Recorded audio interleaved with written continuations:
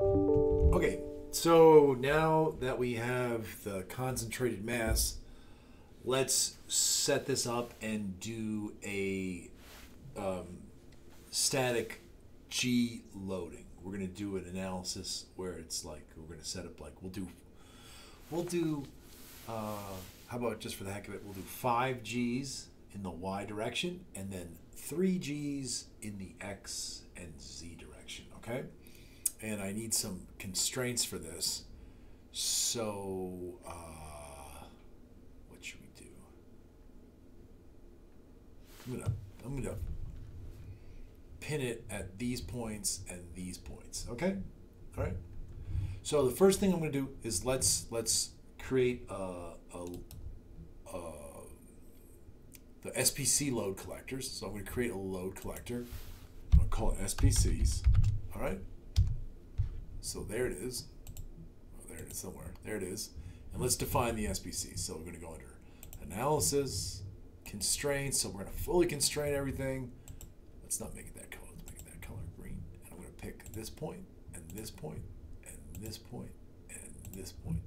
And we're going to create that. Okay. So there, that's where the constraints are going to be. All right. And it's gonna be kind of weird loading. I guess I should have probably picked these. Maybe I'll pick those too. Let's not do that. Let's do this and this to make it more interesting, and then this and this. Okay, I'll create that. How about that? So it's like fixed at the corners. Okay. I have no idea what this is, but whatever. Say it's for the landing gears, right? All right, now, there we go. So now I've got those, and now we're going to create the 5G force in the Y direction. So we're going to do that again through a load collector. So I'm going to create a load collector, and I'm going to call it 5G in the Y direction, so I can keep track of all this stuff. And let's make it a shade of red. Now, down here is where I'm going to change the card image, so it's going to use a grav card and not just be a general SPC or force load collector. So if we scroll down here a little bit, down to the G's, there it is, grav. And now this changes this. So we're going to use the standard G, 386 inches per second squared, and it's going to be minus 5 G's in the Y direction. So I'm going to put a minus 5 here. All right? So there you go. So now that's defined. Now let's do the other two in the X and Y direction. Those are going to be 3 G's. So one thing you can do is you can actually copy this. You can right click on this and say duplicate.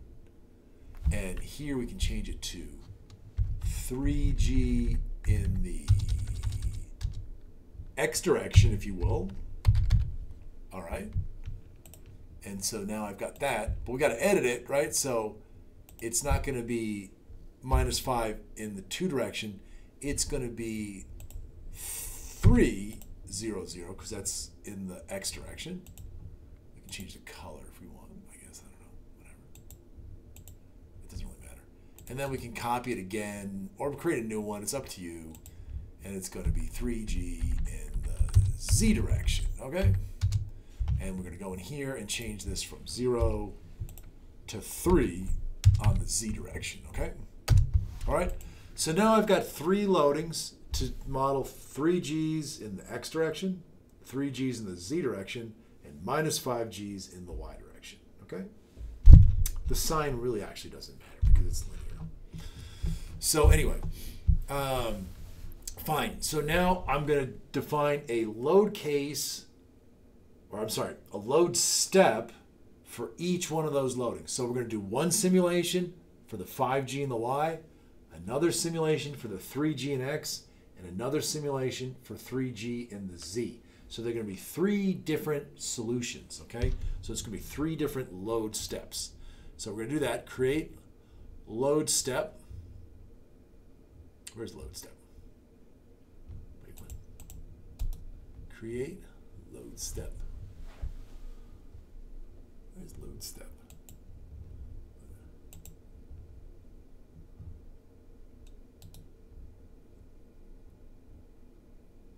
See, I think something happened to the interface that changed. Load steps must be somewhere else. Where do we do this? Setup. Maybe it's setup. Create. Load steps. Okay, I don't know. They put it up there now, so it's under setup, create, load steps. And so it's going to go somewhere. I don't know where it's going to go. Okay. This is totally different.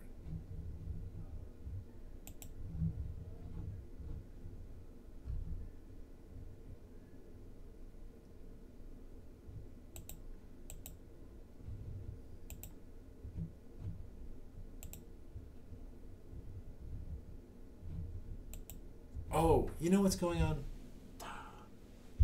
Sorry. My preferences are wrong, okay? I have to set my preferences here. They're at default, so I have to change my user profile. That's why everything is weird. Sorry, Optistruct. You probably already have this done, okay? So there we go. So there's the Optistruct. So now it's going to change stuff. Sorry. Hopefully it doesn't crash. So now, create. Now it looks more like it used to, okay? Create load step. Sorry about that. And so first let's do the 5G and the Y.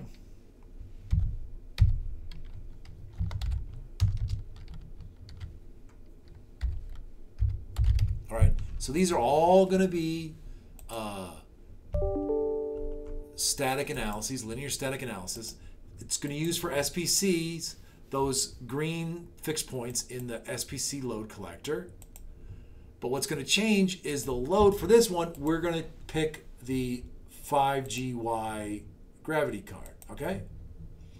And that should be good. So now we've got that load step, right? So let's copy these. I think I can duplicate these and edit this. So let's change this to be, oops, let's rename it. This will be 3G in the X direction. All right. And for that one, we're going to just change everything else will be the same. It's still linear static. It's still going to use the same SPCs, but the load collector is now going to be the 3G definition in the X direction, okay? And now we can do the same for the Z direction, right? So duplicate that, change it to Z, and then go down here and change this to be the 3G and Z. All right, so now I've got 3 different load steps. Linear static analyses, 3 different linear static analyses, but one of them is doing 5Gs and Y, another one's doing 3Gs and X, and then the third one is 3Gs and Zs. So we're actually ready to go here. We should be good to go, assuming I set everything else up correctly. I think I did. So I'm going to save this. I'm going to save it as something else.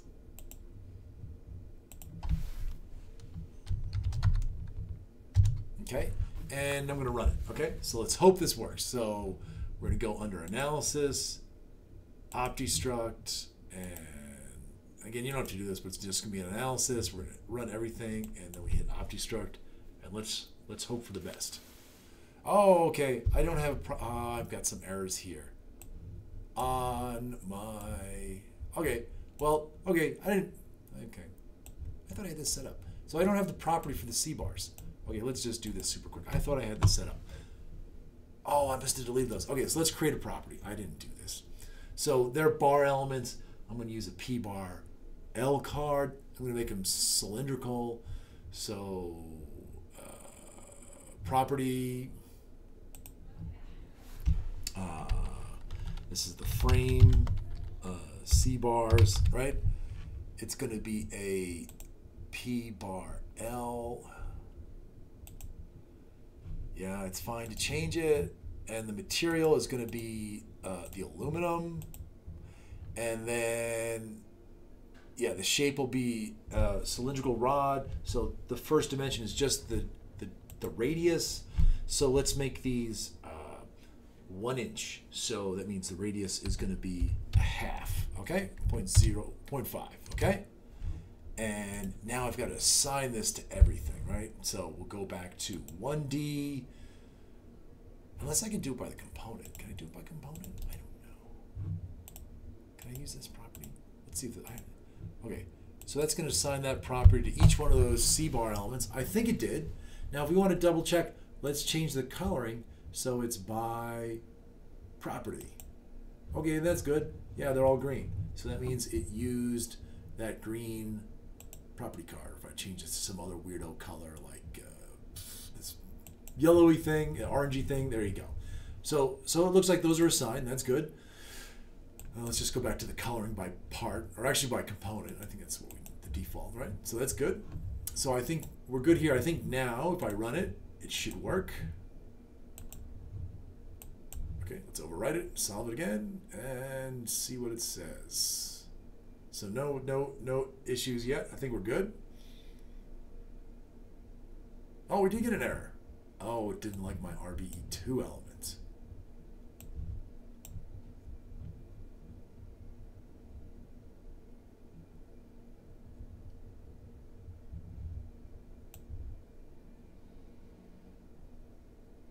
There are number of degrees of freedom with double dependency. Then number independent. Here, grid ID 14. Okay, so it has a problem with grid point 14. So let's see which one is grid point 14. So I'm going to put on the node numbers, okay?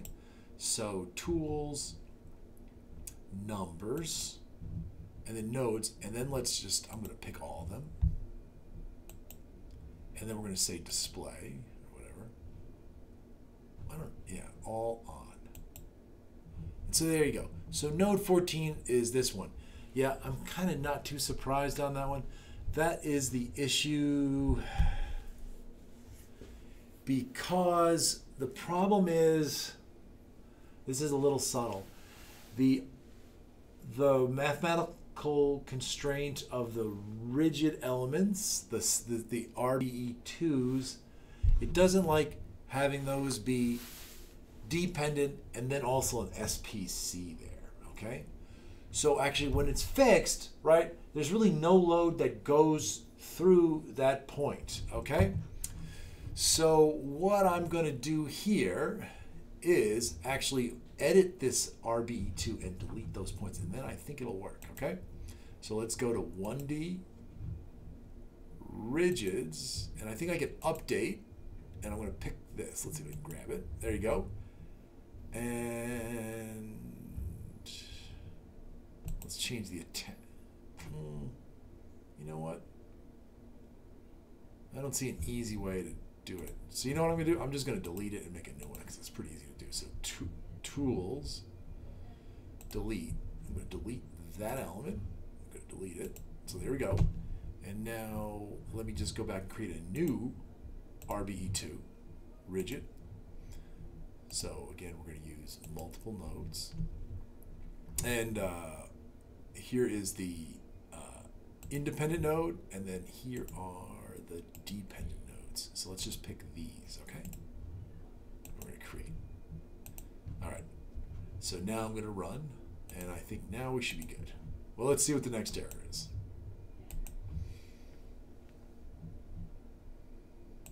I always forget that. That sometimes happens with the constraints. Okay, so this time it ran. Okay, so it ran. All right. So let's look at the results. It's going to pull up Hyper view. Right.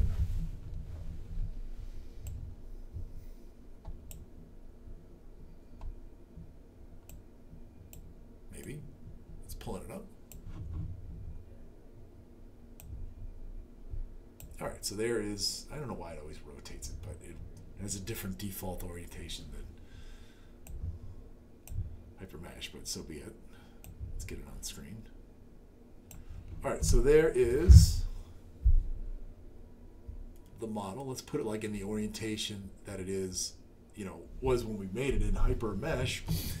And here you go. So now up here you can see actually we have the 3 subcases. So if we want to look at the stresses for the 5G in the y direction, we'll select that subcase. And now let's color it by the elements, the one-dimensional element stresses, okay? And again, I encourage you to look through these and see what they mean with regard to the element stresses. And then if we hit apply, so there you go. And I think, let's see how bad the deformations are. Wow. It's really not deforming much at all. I think I have to, let's look at the deformed mode Let's make it a little bit bigger. There it goes. It's okay. So you can see that makes sense. That is the sort of the 5G in the Y direction.